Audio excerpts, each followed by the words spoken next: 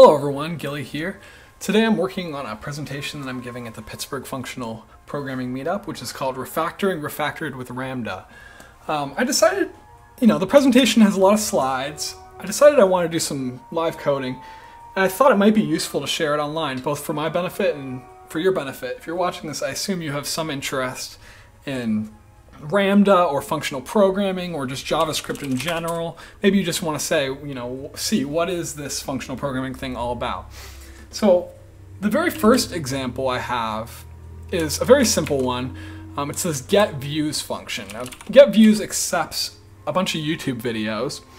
And the first thing it does is it stores off a results array, which is just a temp that's going to contain our actual results. Then we're going to be looping through all of the YouTube videos. And we're going to be asking, does this video have views? Maybe for some reason some of our YouTube videos don't have views and they're not numeric. So, it's just not a key that's given to us. You see stuff like this a lot. And if they do, we're just going to push those views onto our results array and we're going to return it.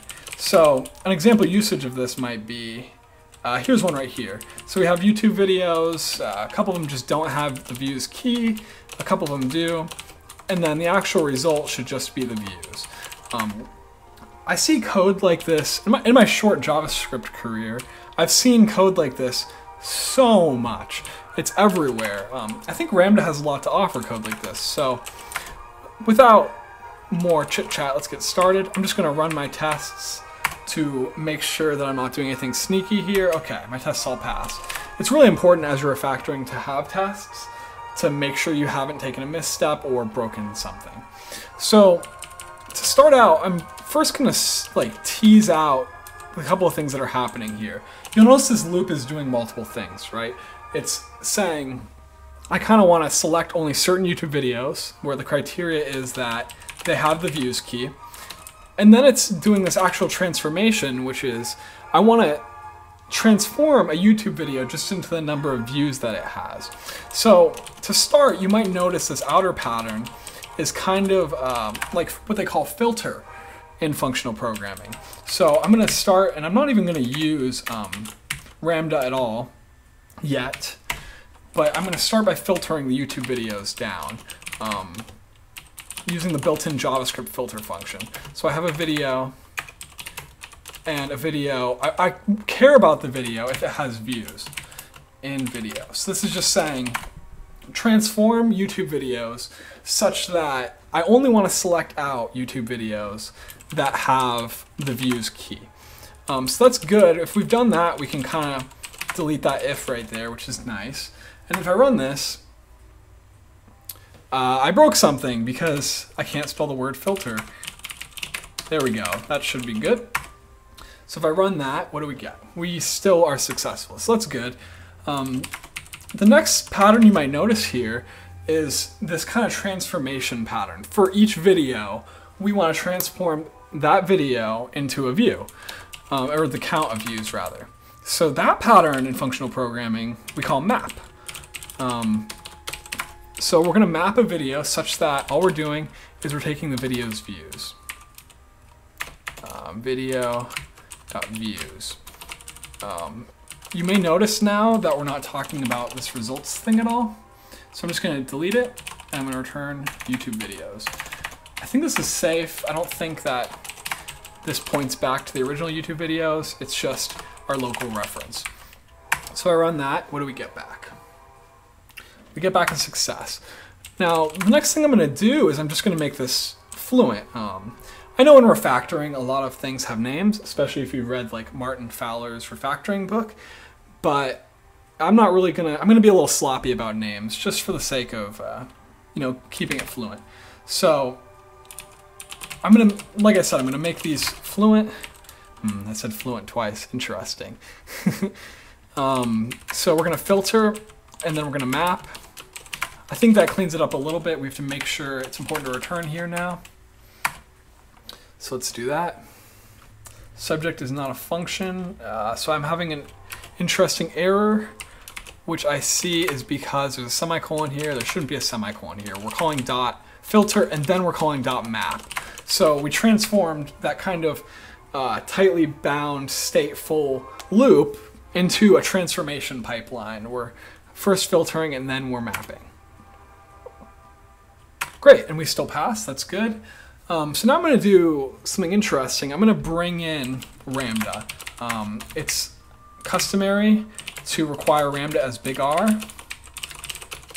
So I've got Ramda. And what I'm going to do is I'm going to actually make this pipeline a little bit more explicit.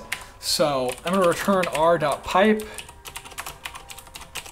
And I'm going to do these two things inside of the pipe. But instead of using the built-in filter and map, I'm going to use R's filter and map because they have this sweet property where they accept the function as the first argument, and then they can accept some other value to operate over as the second argument. So the last thing that I actually have to do here is I have to pass down YouTube videos to the pipe. So let's run this. This should be good. So this is exactly like what we had before. The difference is instead of using the built-in object or array methods rather, we are going to be using Ramda methods. So first we're going to filter out videos that have views, then we're going to pluck those views out. The next thing I'm going to do is just use a couple little really nice Ramda convenience methods inside of here. I know this happens to be the same as r.has, which will just return a new function which knows how to check if the given thing that's passed to it has, the given object has the key that you give it. So this should be exactly the same. And then I'm going to do r.prop views, where prop returns a new function that just knows how to do dot views in this case. So if I run this, I should still be green, and I am. Wonderful.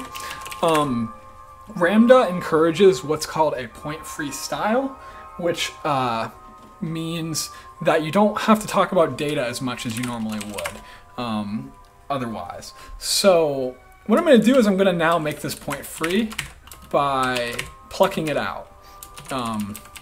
You'll notice that YouTube videos is on the end. Because it's on the end and it's our only input to the function, I'm allowed to pluck it out and just not even talk about it anymore.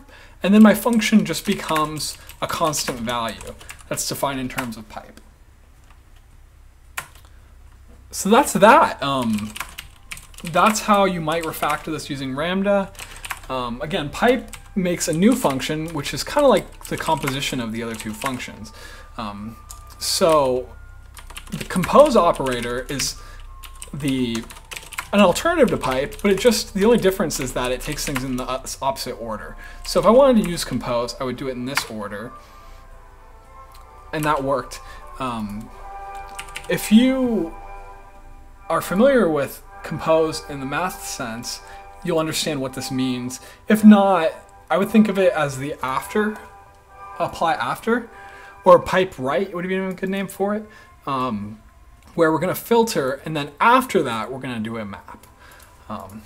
Anyways, this is the first example of refactoring refactored with Ramda. Let me know if you have any questions.